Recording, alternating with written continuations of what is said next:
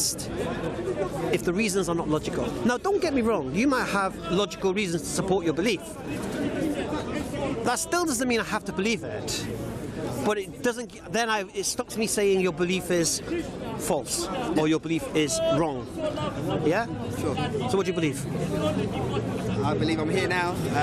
I don't. No, with regards God and all this business. Yeah, I don't have any religious belief, or to be honest, I'll probably say I'm agnostic. So you're in a kind of don't know situation. Yeah, I mean, I don't think we could. I don't think it's for us to comment on it. Really? I mean, you said that your belief from God follows from like your logic. Your belief of God follows from logic, right? Yeah. Because you believe that the universe was caused and therefore needs an uncaused cause. I mean, I just think we can't know because we don't have any evidence. No. But you're saying that. But I know. But you're saying about the uncaused causer, because that's why I asked about the problem of the infinite. Did you understand the problem of the infinite regression? Yeah, I mean, you can say, okay, well then, who caused God then?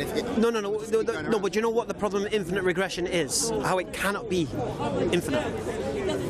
Because I'm going to use this example. I've used this example many times. I'll try. Right. Imagine you're a sniper. Yeah. And you've got someone in your sights. Sure. But before you can take the shot, you need to take permission. Okay. Yeah. And before that person can give you permission, they need to take permission. And before that person can give permission, they need to take permission. If permission is never given, the shot never gets fired. Sure. Right. This is infinite regression. So there has to be a point where someone says, take the shot, and then it'll come back up the chain. Sure. All right. So if you have a universe, a cause of the universe that needs a cause, then that cause can't exist until that cause exists. But that cause can't exist until that cause exists. And that cause can't exist until that cause exists. And that cause can't exist until... Now, if that goes back infinite, you never have a start point. Can you define cause here? Yeah. When I say cause, I mean what... Well, how would you define cause? I don't know, so I was asking you. So, what is cause? Well, let's go. Let's not make it up. Yeah, that's what I'm saying. So you understand the term of cause and effect, yeah? I mean, in terms of like everyday life. But so, in terms of the causing the universe, like, what do you actually mean? No, but what I'm saying is this: if the universe has a cause, whatever that cause is, whatever you want to define that cause to be, yeah, that's a different story. Okay. That's perspective. Okay. Sure. But the principle is there a cause of the universe, and once we have a cause of the universe, to solve the problem of infinite regression, that cause needs to be uncaused. Okay. So when someone says, "Oh, who created God?" for example, then, well, if something's uncaused, nothing created it. Sure. It's just there. Yeah? Yes. Because whatever the original cause is, whatever that uncaused cause is, has to be uncaused. By its nature. Has to be. Okay. It can't be anything else. So there's no don't know about it. Yeah. Now you can say you don't know what the cause is. Yeah. But you can't say you don't know if the cause is uncaused or not. Because if we couldn't have a world today and a universe today if the cause wasn't uncaused. Okay. Because we'd have it. Now you could maybe have 5 causes and then you get the uncaused cause. But then we'd use Occam's razor and just remove the other 4 and we get back to our original creator. Sure. Do you understand? Yeah. Why we jump to 4 creators is irrelevant. You understand the point? Yeah. So this is why the uncaused cause has to be uncaused, obviously. And then it rolls on. If it's uncaused, then it's conscious. Because it chose when to create the universe and not to. What was I think when you were speaking to the other guy, I think the premise that you for the uncaused cause and the cause of the universe was that would you say that the universe had a beginning? I believe the universe had a beginning. Yeah. He believed the universe had a beginning. Sure. Do you believe the universe had a beginning? I don't know. I don't know. Can we speculate on that? Because okay, I didn't ask you. Do you know? Yeah. Did you believe? Do I believe it? I don't hold a belief about it at all. Well, you either believe it at the beginning or not. I just don't have any belief about it. But yeah, I mean, I would say I actually don't know. So yeah, I don't have a belief on it. I don't think we can. I don't think I'm in a position to have a belief. Do you believe the universe has always been here then? Potentially. Okay. Well, you have a belief, but you don't. I don't know though. How can I say? I don't think we're in a position to say whether the universe is. Well, if you look at scientists like Stephen Hawking and all of these guys, they'll say the universe had a beginning. Okay, but they're saying that it came from the Big Bang, and that was the beginning. But they don't know what caused the Big Bang. Exactly. So, but you know. So whatever. There's other models where it's like Big Bang and then collapse and then go back to. That's an M theory. No. It's like I said earlier to the guy. Whatever you believe, you can believe. It's not a problem. Yeah, don't feel I'm gonna. Well, I am with it. But you need to tell me why you believe it. Sure. Now, it's fair enough. But you need to question. You need to question this, because you might not think it matters, but it does matter. Because if the universe did have a cause, if it did have a beginning, then you've got the problem then, potentially, because you can't say the creator doesn't exist. Yeah. Do you understand? So you would have to then look at probabilities of what's more probable, this multiverse business, and then you have to look at fine-tuning, and you have to look at all this stuff. And could this have all happened by random accident and all that? Do you understand? Yeah. Then you have to look at entropy and all of these things. And then you'll come to the conclusion the universe at one point didn't exist, then it began to exist. Otherwise, where are you going to go? You're going to go with M theory, which is to hardly science, or you're going to go to quantum mechanics and you're going to talk about string theory. But again, this is all pseudo. There's nothing here factual here. Sure. This is just trying to escape into something that you don't have to explain, but you can hold on to, which is fine. I mean, but look. Because here's the thing you've got to understand. Okay. In reality, I don't really care what you want to believe. Yeah. All right. I just care that you can't say my belief is wrong. Fair enough. Now, atheists in this park have a habit of mocking people who believe in God or a creator. They think they have this right, this rational, intellectual, reasonable higher ground that they can stand up and laugh at people who believe in a sky daddy. Yeah. For example, I'm here to show you haven't got a flipping leg to stand on me, because you don't know how the universe came into existence. Exactly. So you could be wrong, thinking it happened by accident, or thinking it happened just by some natural phenomena. Could be wrong, mate. Yeah. Yeah? Now, when I ask an atheist, how did the Big Bang happen? They say, I don't know. And I said it earlier. The reason you don't know is because there's no natural explanation. So you don't know them. Because of naturalism. Because if you have an assumption that everything has a natural explanation, then if you don't know a natural explanation, you can't say anything, can you? You have to say, I don't know. Yeah. But if you don't know something, you can't say I'm wrong about what I say about it. So how did the universe begin? I don't know. Oh, well, I believe it happened. They say, no, you're wrong. You don't know. Yes. So that's my stance. Sure. With the creation of the universe, what kind of time scale? I know that guy threw out a figure about 13 billion years or something. Irrelevant. For me, it's relevant. I know you're Muslim, so what kind of time scale do you think it is? It doesn't matter. It's irrelevant. I'm not a Christian, I. No, I know. Okay, but I mean, Doesn't matter. Why doesn't it matter? Why does it matter? Okay, but why can't you answer the question? Okay, I don't know.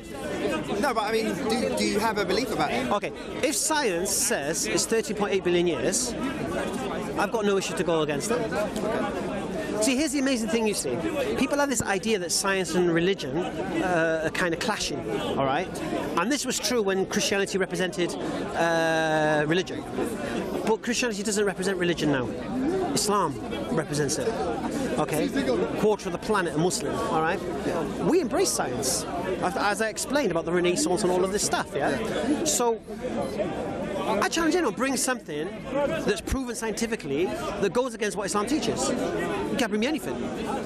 So Islam is completely compatible with science. Unless you want to talk about miracles and such, but then you've got a problem because you're blind to the supernatural.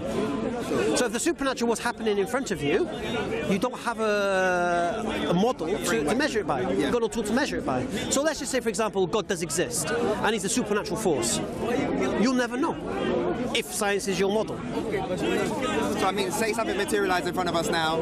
Say, I'm as I say, agnostic here. But say something materialised in front of us now. You'd look for dynamo. You would say, well, what happened there? Yeah, what would you say? I would say, I don't know. That's crazy. And have you seen Dynamo and the bucket of fish? Yeah, I've seen him do you put stuff. All right, okay. But Look, as a Muslim, what would you say?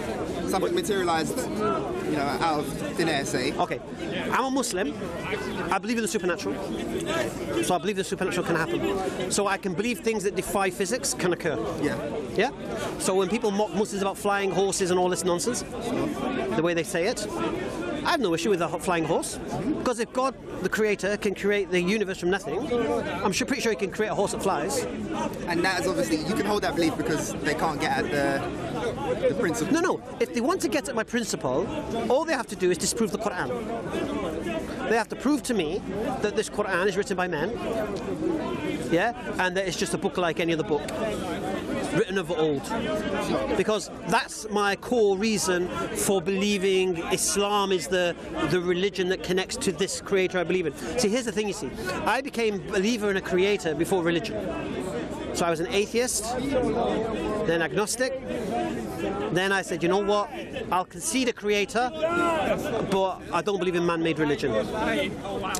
So my belief in a creator had nothing to do with religion. It was only the religion that could connect me to the creator, though, because I had no means to connect. Okay. I had a means to, talk to the sky, don't get me wrong. Yeah. But I had no means to receive guidance. Sure. Yeah? And then I looked throughout history and how it works, and I can see how God would work.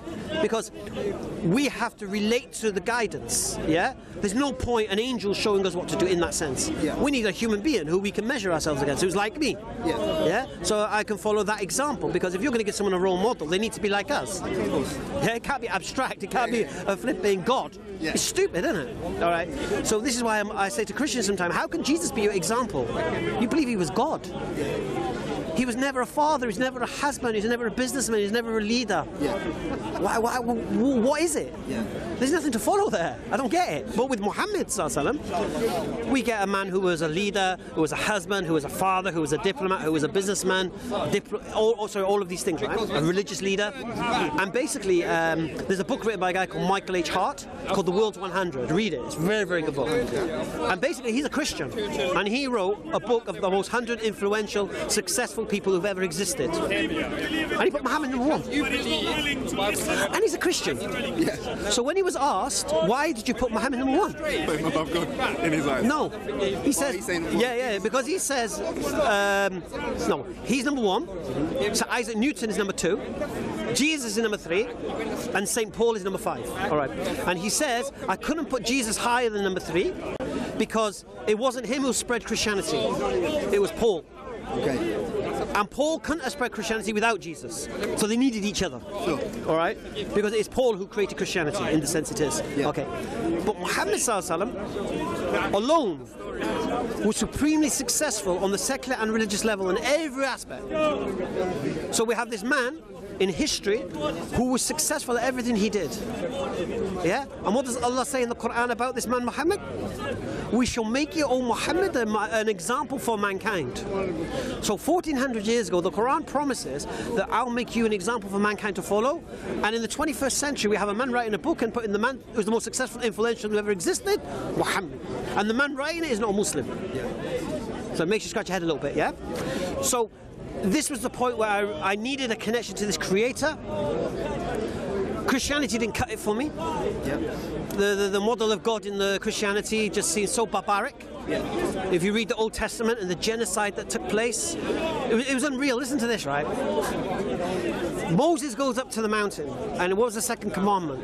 Thou shalt not kill. Was it? Thou shalt not kill. Right. Then he comes from the mountain, and he sees that the Israelites have started worshipping a golden calf. So then he orders the Levites to put swords by their side and to go through the camp and kill 3,000. Kill your brother and your neighbor. And 3,000 were killed. Now he's just come down from the mountain. With thou shalt not kill, right? And 3,000 people are slaughtered as a repentance for them worshipping the golden calf. All right. Then we find Moses being told to commit genocide on whole nations. So Moses goes to fight the Midianites, right? And so he destroys the Midianites. And what happens in war? When you defeat the army, you take the women and children as captives. That's the standard. So anyway, so Moses' army, they slaughtered all the men, and they brought all the women and all the children of the Midianites to Moses. And said, and Moses got angry. And he says, why have you left all the women alive? Kill all the women and kill all the small boys. And leave the girls who have not known a man. Right? What? Moses is commanding from God to completely annihilate the whole male heritage of the Midianites. All right. So what's left now? 32,000 girls. 32,000 girls whose mothers, aunts, uncles, grandmothers, all slaughtered, shared out amongst the men. Right? This is from Moses after he's given the command, thou shalt not kill. Now here's the thing about Christian teaching. God doesn't change. What? so we read about God in the Old Testament. I read a meme from an atheist one time, very, very funny. It says, why are Christians so afraid of the devil when it's God killing everyone in the Bible? Right? Because if you read the Old Testament, first we got the Canaanites slaughtered, then we get the Amaleks slaughtered, then we get the Midianites and the Moabites slaughtered, then we get cities burned to the ground. Yeah? And God doesn't change. So we come to Jesus and we see 1 year of his life kind of mirrored in the Gospels, kind of hearsay. And what do we find? He's racist. He's calling Gentiles dogs. Yeah, he's abusing the Pharisees, calling them sons of Satan. He physically abuses them at the temple. Where's the peace, man? And Christians say, oh, he's the Prince of Peace, promised in Isaiah. Wait a minute. Didn't Jesus say, think not, I've come with peace? So Jesus says, think not, I've come with peace. Yeah. So how can Jesus say, think not, I've come with peace, and the Christians say, he came with peace? Sure. It's balmy. All right. So anyway, then Jesus tells his disciples to go out and make disciples of all nations, and don't worry if they don't listen to you. Just wipe your dust from your sandals and walk away. Christians like to do this to show humility, innit? They say, oh, you're not going to listen to me. Okay, I tried, and walk away. Well, then what does Jesus say after that? Because the fate of that place, what happened to Sodom and Gomorrah will nothing compare to that. So Jesus now is saying what? Those who don't listen to you, just leave them. And when I come back, I'm going to kill them all. And then I'm going to throw them all in hell. Oh, I can buy this. I can buy this. And the Christians always make this claim. They say, oh, the God of the Quran is not the God of the Bible. You know what? Damn right. Do you know why I say that? Because nowhere in the Quran does it say kill innocent people. But no Christian says the God of the Quran is the God of the Bible. No, there's no Christian. No. Christians say the God of the Bible is not the God of the Quran. Yes. Yeah. And I agree. That's correct. And I agree. That's correct. And the reason I agree, because in the Quran, God does not slaughter children and babies. But in the Bible, by the bucketful. Yeah. Now for me, God, what does he say in the Bible? God does not change. So, and this is a God that demands blood. Blood sacrifice. There's no remission of sin without blood. My creator, Allah, doesn't ask for blood. He just asks what? Repentance. So if you do something wrong that blasphemes God or goes against God, all you have to do is ask God to forgive you. Now let's just say you mugged this geezer and you ask God to forgive you for that. No. You have to go to him and ask him to forgive you. And if he won't forgive you, then God can forgive you. Sure. All right? Look at the difference. If you read the Quran, you'll see Allah is like he says to Muhammad, you're not a dictator over them, merely a warner. So you're just here to warn the people. You're not here to force them to do anything. Yeah. Allah tells you to only fight those who fight you. Yeah. And the people who want peace with you, there's no harm in that and whatever. You get me? But when you read the God of the Bible, wrathful, jealous, murdering, genocide, raping, torture, it's like, what's going on here? He's explained it. It's a Bible, isn't it, man? It's a Bible. But then doesn't the Quran say that... Why are you upset? Don't be upset. It's your Bible, man. Muslims. It's your Bible, man. But doesn't the Quran say that the Quran is following on from Now here's another false assumption. Okay. The Quran talks about the Torah, but the Torah is what was given to Moses. The Quran talks about the Injil, which was given to Jesus. Now we don't believe the Injil is the New Testament, and we don't believe that the Torah is the Old Testament. We don't believe this. Yeah, we believe they've been corrupted, both of them. Yeah, we don't believe Jesus was given a Bible. He was given a message. Okay, and if you read the Bible, it says in the Bible Jesus was preaching the Injil. So he was preaching the Injil, which he was given. So we have no issues with that. Message, yeah? No, Injil, the good news. Okay. But what we don't say is that it was a book, like a Bible. Because what we do know, Jesus wasn't preaching the Gospels of Matthew, Mark, Luke and John. And he wasn't preaching the letters of Paul and the epistles and Acts. And if he wasn't preaching them, then the Injil is not the New Testament. All you can find in the New Testament is echoes and remnants of what Jesus might have done. Because even what the New Testament, the Gospels say, It's not eyewitness testimony. It's not eyewitness. The Matthew wasn't an eyewitness to some of the events. Mark definitely wasn't an eyewitness. Luke definitely saw nothing. They're saying some of it was 100 years after it. No, not even that. The people who they claim, they weren't there. Yeah. There's no eyewitness testimony. So it's just hearsay. Now the beautiful thing is the Quran is preserved. So we know the message of the prophets, previous prophets, and all the prophets preach the same thing. There's only one God and worship him. That's it. Do you get me? Sure. There's only one God and worship him. That's all you're asked. And then by worshipping God, what do? You obey God. And if you obey God, what do? Follow his guidance. And if you follow his guidance, what do? Benefit yourself. So by obedience to God, you benefit yourself. Yeah? Beautiful. And then what does God do in his wisdom? He gives you the greatest reason to obey him and the greatest reason not to disobey him. Right. Why does he do that? Because God knows in his wisdom that man is only motivated by punishment or reward, benefits and detriments. What am I going to get for doing it? What are you going to do to me if I don't do it? That's how we work. We don't park on double yellow lines because we're going to get a ticket. If we didn't get tickets to park on double yellow lines, we'll park on them all day long. Yeah? If we got paid 50 quid not to park there, we wouldn't park there. Simple. That's how we work. So God knows man's nature. So he will give us the greatest reward, paradise, to come to, and the greatest punishment to avoid. What's God doing here? He wants you to come to obey him, innit? Sure. And why does he want you to obey him? Is he going to benefit from your obedience? No. Who's going to benefit? Yourself, yeah. Of course. And that guidance is what? Guidance from the one who created you in the first place. And like I said, it just so happens that guidance is the one thing that can save societies today. That can stop all this, stop the rot. Because all these poisons that are in there, they're all prohibited, man. 1400 years ago, the author of the Quran knew what would cause problems for society in the 21st century and prohibited it. They're probably causing problems back then. You reckon? What, alcohol, drugs? I don't want to say drugs, sexual immorality, what did they care? Come on, man. Yeah, pretty much inshallah. What's your name, man? Connor. Connor, very nice to see you. Have we spoke before? No, never. See, sure. Connor, take care.